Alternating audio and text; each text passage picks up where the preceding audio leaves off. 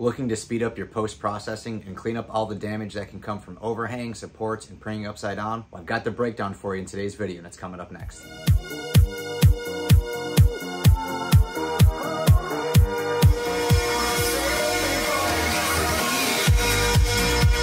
Alright, what's up everyone? Back at it again. It is DW Darkwing Dad, and today I'm going to be showing you a video that is just going to help you speed up your post-processing on 3D prints, particularly when you have really steep overhangs and the supports kind of chew up the model, or if you print something upside down, or maybe if you print something at a really high layer height and you get that stepping. You can do this in a much quicker and efficient time. So this video was requested by one of my viewers / subscribers, Chris Lee. So Chris, thank you for the motivation as I am diligently working on my Punisher War Machine suit. But I know others can benefit from it. And you know, it's not just the top of prints that you can do this method too. If you have some really steep overhangs in some areas where the print just gets kind of messy, or if you're flipping it upside down, I have a couple examples of the videos. I'll show you guys exactly what I did. It's 3 very important components. You're probably very familiar with them if you've watched this channel before. So without any further ado, let's get into my process on smoothing out these prints. Let's go. Again, this is something that is very common depending on the position of your piece. Where you get that stepping, you know, especially if you're using a higher layer height. As that layer height increases, you're going to get more of a stepping motion here. I will also use this a lot on other pieces here too, with, you know, some of these overhangs and stuff. These just get all mangled depending on how you have them positioned. So this trick with the soldering iron really going to help you speed up your post-processing. This gets this knocked down a lot faster.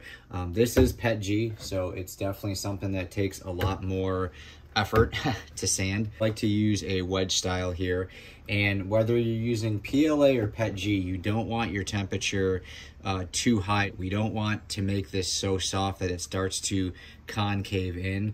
We want it just hot enough to where it's just softening it so we can kind of spread it around. So having a soldering iron with a adjustable temperature setting is going to definitely help you. Very simply just kind of start dragging this over. Now you can mess with your temperature settings. Again, this is PETG, is going to need a little bit higher of a temperature. I know on PLA I keep it around, you know, the high 2s, the low 3s, and I want to keep the soldering iron stationary for too long, start to make little craters, which is just going to create more work for ourselves. So kind of at a faster pace, but not too fast, and we're just really just trying to smooth this out. So I've always noticed it's good to go with the step and not against the step. If you go against it, it can actually create little bumps and craters and divots and things like that. You kind of hear how it start to get smooth. Okay, so what I'll do is typically just take this and just very gently try to smooth this out. And you can see that this whole piece kind of got messed up here because it didn't have any support on there. What I'll do is just kind of go through, make sure the camera can see here, and just take the soldering iron and just kind of very quickly just go through these little channels here and just the sides of the soldering iron, just clean it up.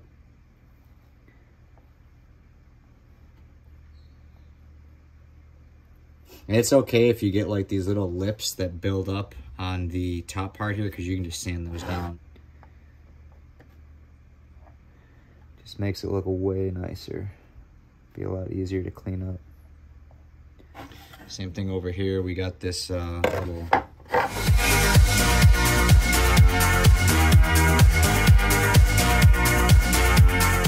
any overhangs. We got some here. That would be a real pain because you start sanding this and some of these pieces here start breaking off. Smooth out using that same process here. So the, I guess, layers are this high and this profound. It's okay to put a little bit of pressure.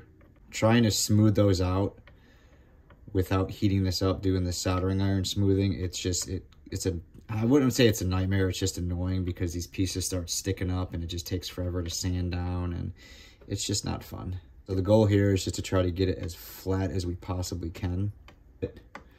A little bit more warm, you can apply a little bit of pressure because regardless, we're gonna have to use a little bit of putty or filler on this anyways. And as you apply that pressure, that's when it really starts to smooth it out. Key is to not add too much heat, because you can see how this is already starting to flex. Pet G, you can definitely put more heat to it before it starts to flex like that, but once you start seeing it flex, you definitely want to move to another area. Now in these corners here, obviously it's got supports and stuff here. It's attached to another wall, so it's going to be a little bit easier to put more heat on there before it starts flexing.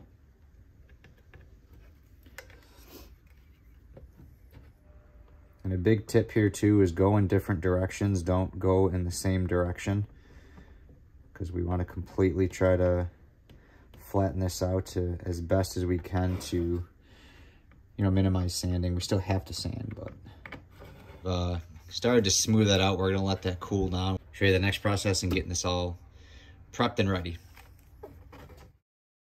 Just a small section of the shoulder piece here where most of the stepping had occurred. And the rest of this, so you can see how much smoother this is. It might not look pretty, but trust me, when you start sanding stuff like this, it just gets all chopped up and it starts sticking up like coconut hairs, and it's a little messy. This will help us greatly in the sanding process. I like to go ahead and sand with 80 grit. So especially if you're using Pet G, don't be afraid to get an aggressive sandpaper, something around 80 grit. PLA, sometimes I like to start at 120, sometimes 80 is just a little bit too aggressive. I am doing this all by hand. Power sanders can be utilized when they need to be. On stuff like here where we have very detailed areas, you know, the palm sander, if you get overzealous, you know, you can end up knocking this down and rounding it off. So on a lot of my detailed pieces here that I'm using on my War Machine suit, guys, you know, I'm doing everything by hand. Quality products that work, and you have a good method that has fast dry time and great filling ability, you can get a lot of it knocked down by hand and still help retain that definition. I'm just going to sand this down real quick here.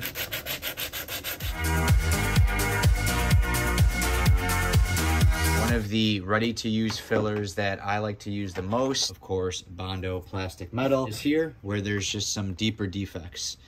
We can see these craters here. Really not a great candidate for putty. This is Bondo plastic metal. If you've watched the channel before, you know how great it is. You know how well you're able just to apply it on, and it has aluminum in it, so it's super hard, super dense. It will not shrink. It'll fill those in. The glove on and apply this with my finger. So we just want to get a little bit here. And we're just going to go ahead and spread this on. Be very careful. We don't want to put this on anything that has like a crease or a seam, because we don't want to fill that in. We just want to fill in these areas, and you can see how quick this stuff dries. And we're in my shed where it's not very climate controlled, so it's a warm day today.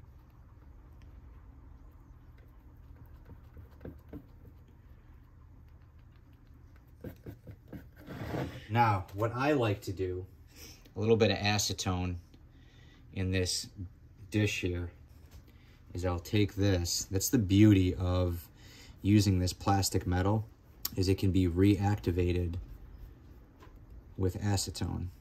A certain window, basically, where you can reactivate this. So all I'm doing here is I'm reactivating this and actually smoothing it out. Thinning it down in a sense, but I'm not making it too thin to where it's gonna not fill in those gaps. So this is really a neat trick. I like it because it actually does cut down on sanding. If you've ever used any sort of body filler, you know that if you don't get it like completely smooth, how much of a pain in the butt it can be to get some of those high spots knocked down. So by just introducing acetone to it, it starts to thin it down and smooth it out. It's just gonna make it nice and easy and quicker to sand. So give me about 2 minutes here. We'll come back and see how this is.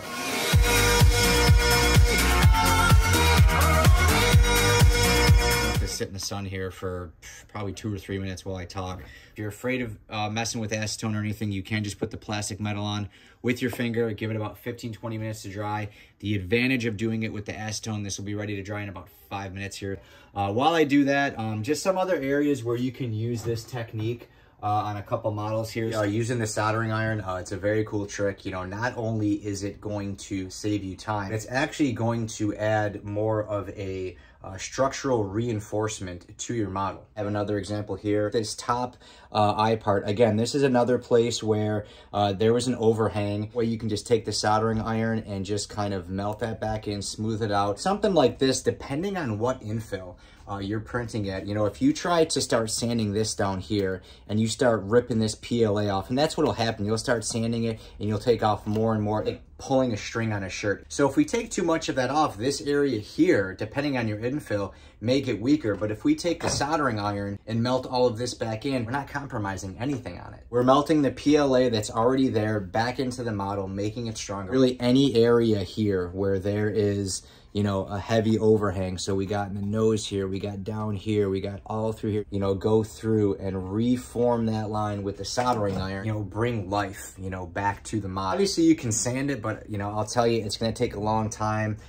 Doing things like a file, you're really just kind of making it more jagged, you know what I mean? With the soldering iron, you're smoothing it. With this, you're going back and forth. You're not really getting a clean, crisp line. You may have to put putty or filler or something in there to just prolongs the process. Sagging or anything not taking form, not being crisp and as definitive as it could be, take that soldering iron, go over there, you'll be back in business. Another very popular model too is Iron Man. You know, if you're printing it and you're doing it kind of tilted forward, a lot of the times these eyebrows here, they get really messed up. You have to be careful, you know, on a model like this where it has these separate grooves, you don't want to, you know, flatten that out too much. So that might be a combination where you use a lower temperature and just very gently try to smooth it out. If you're doing something like an old school Mark III or something where it doesn't have those lines, go ahead, take that soldering iron where it's got the lines, just be careful, pay attention to it. You can always bring that line back to with the soldering iron with a nice fine tip. These bottom lips here get chewed up, so that's another area that you can use to restore that. Very cool tip. It'll definitely save you some time and definitely have your models look as best as they possibly can when you're post-processing.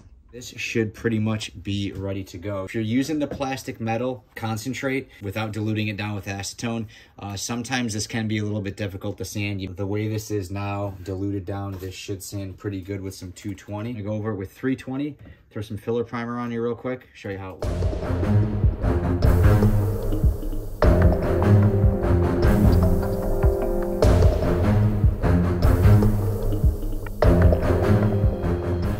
The Bondo filler primer, lacquer base, so it is thinner, but once you start to build it up, it really starts to compile very nicely. Is left the piece looking pretty smooth. Really all you have to do once you get to this stage is sand this with a lighter grit. Typically what I do is I'll sand this with 320 and 400 and then do a final coat of Bondo filler primer, and it's pretty much good to go. So it dries super quick and it is ready to sand in no time. So I'm gonna leave this to be safe for about 15 minutes. I'll give you a final shot of this piece here that we repaired, and I'll give you my final thoughts on this whole process.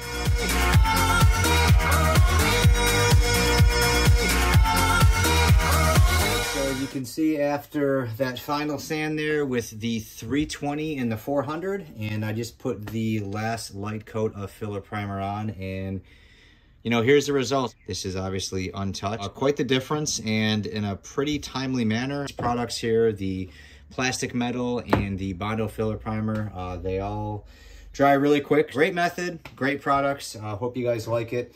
Definitely make sure to give me some feedback and let me know what you think of this video. But for now, I'm going to wrap this thing up and give you my final thoughts.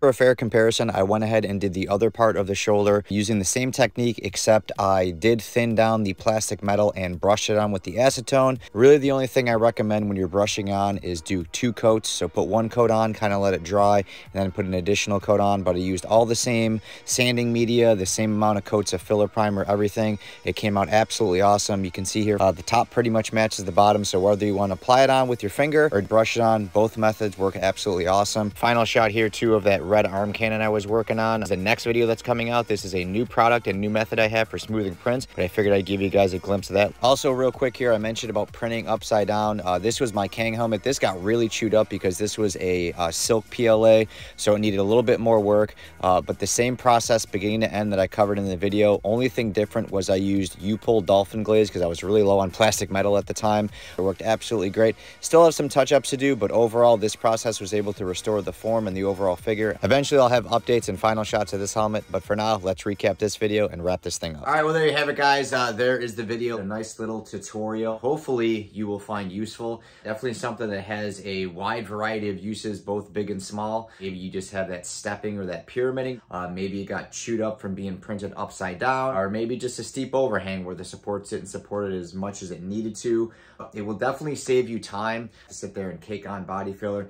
Using that method, smoothing it out will not only help you bring structure back to your piece, but cut down on post-processing and leave you with an awesome result. You know, I've used this method for a while. Every time I print something upside down and I'm finishing it, I've done it on multiple Moon Knight helmets. I did it with Darkwing Z's Moon Knight helmet. A lot of the Iron Man helmet, you know, it's no secret that when you print something upside down, you can definitely cut down on print time. But of course, you gotta spend a little bit more time on smoothing out those areas where printing upside down kind of flattens it out, creates those separated segments and whatnot. But using a technique like this can definitely help you get that done faster and still give you awesome results. If you liked the video and found it helpful, please go ahead and give me a thumbs up. If you have any questions, comments, or concerns, feel free to drop me a comment. You know I will hit you back. Like I said, really the biggest thing is the products that I use. You know, this Bondo plastic metal, the Bondo filler primer, the soldering iron, those are the three main components. Of course, you can use other things. A lot of people like to use Duplicolor. There's other body fillers that you can use, like I mentioned, U-Pull, Dolphin glaze. Again, if you have anything that you use, maybe that's a tip or a trick that I didn't cover, go ahead and drop me a comment.